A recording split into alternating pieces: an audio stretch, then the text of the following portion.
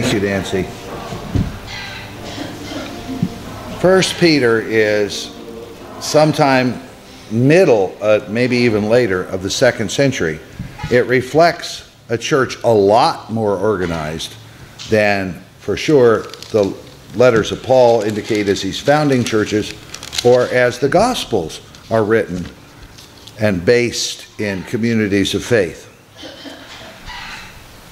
And it introduces some concepts that took a while to get going, some of which kind of haunt us to this day. Medieval theologians made a lot of it. Protestants pretty well threw it out. But where it talks about Jesus going to preach to the spirits that are in prison, that's what's often called the harrowing of hell.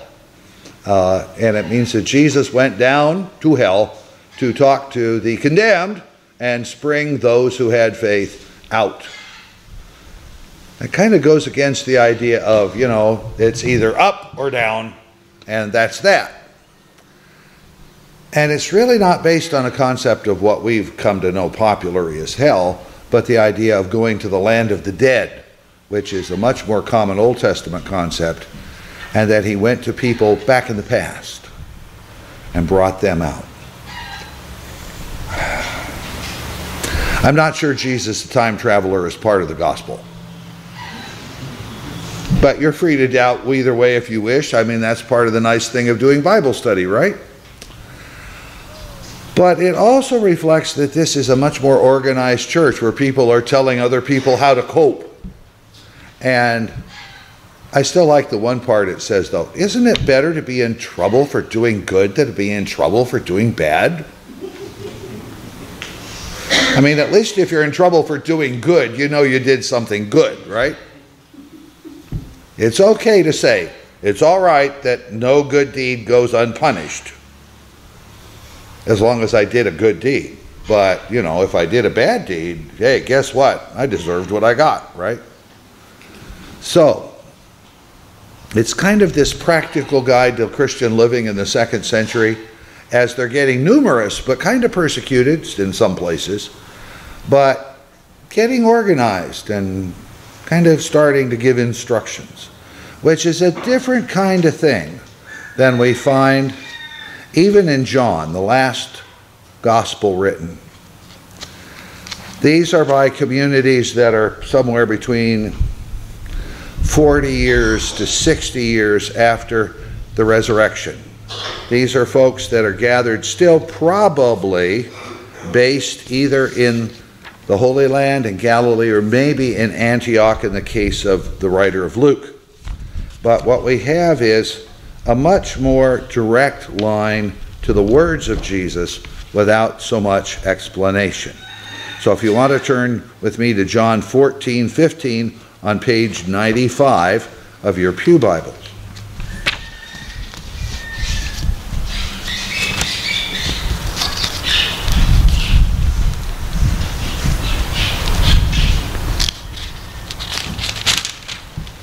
The nice part about these Bibles is they're thin. It also means it's fun trying to flip the pages. This continues where we were about God's house has many rooms. And this is from that great chapter of comfort, John 14. Again, as I said during the children's and youth time, these are statements that Jesus is making, and this is right before I am the true vine, and right after no one comes to the Father except through me.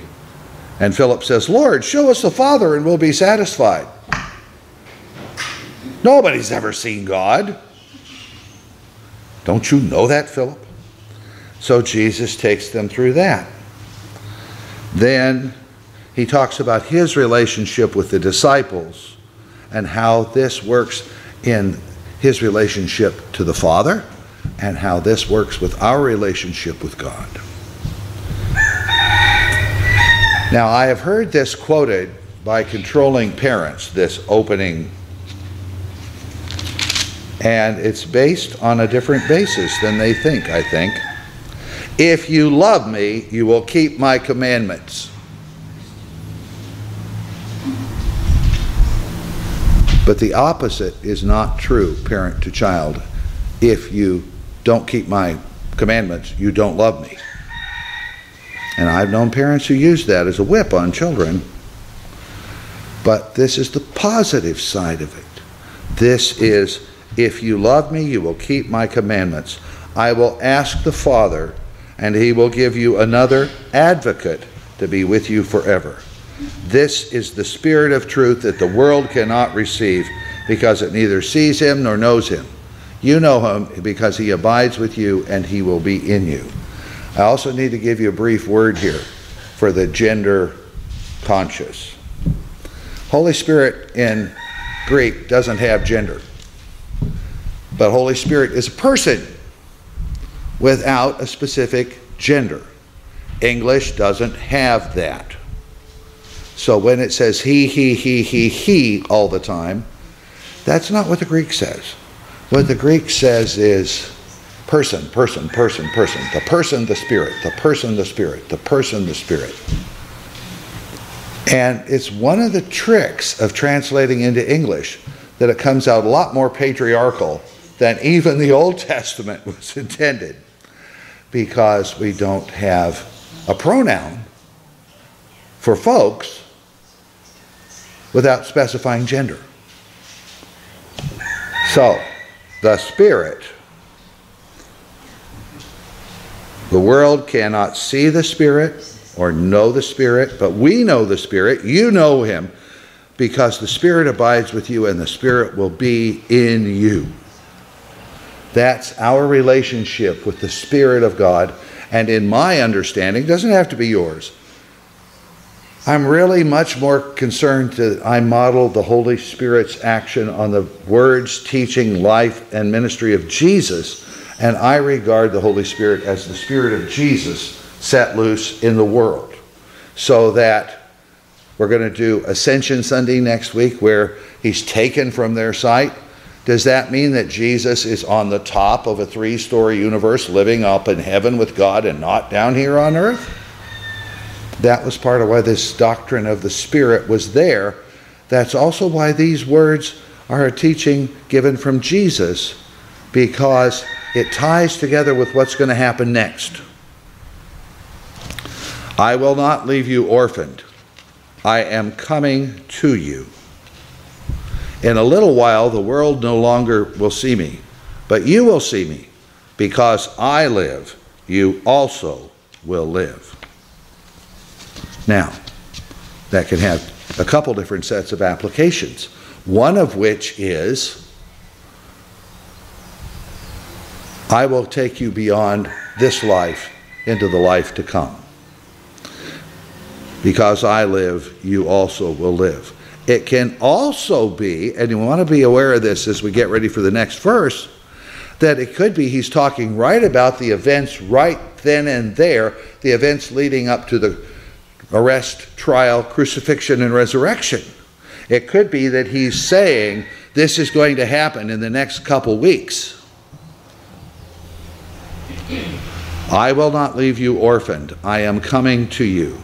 In a little while, the world will no longer see me, but you will see me. Because I live, you also will live. On that day,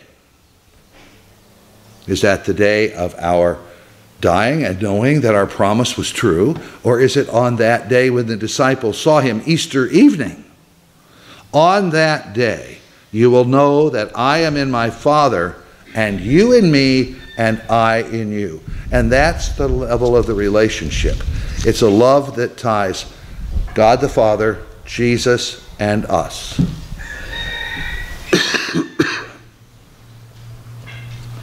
They who have my commandments and keep them are those who love me.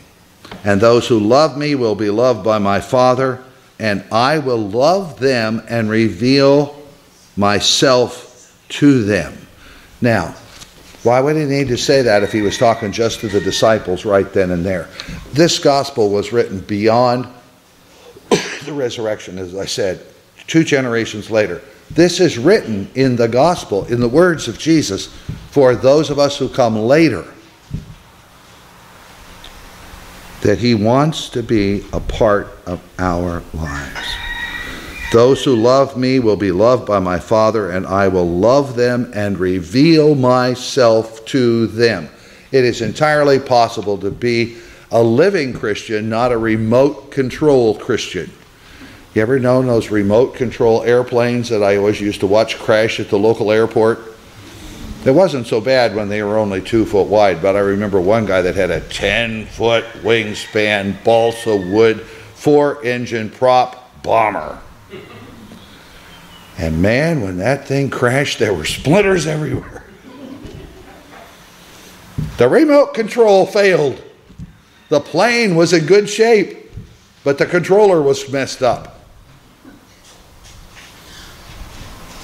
Sometimes we think rather than experience directly the power and passion of Jesus in our lives directly, we want to kind of keep him at arm's length and kind of use the church as a filter, to only let certain parts of Jesus in.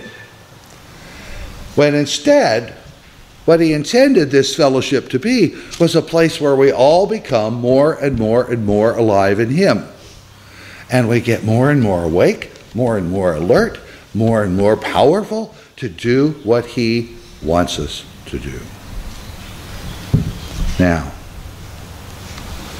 Judas, not Judas the Iscariot, the other Judas, the disciple, said to him, Lord, how is it that you will reveal yourself to us and not to the world? Well, there's two things back right then and then later and now. First of all, why aren't you going to show these Romans who you are? Why aren't you going to go into the temple in your resurrected power and whomp on those people and get rid of them and put us in their place? That's the first question. The second question is for later. Why, if Jesus is resurrected from the dead, why is it just left to us to tell the story and he didn't do anything in history to prove he was right? Why did he trust it to us?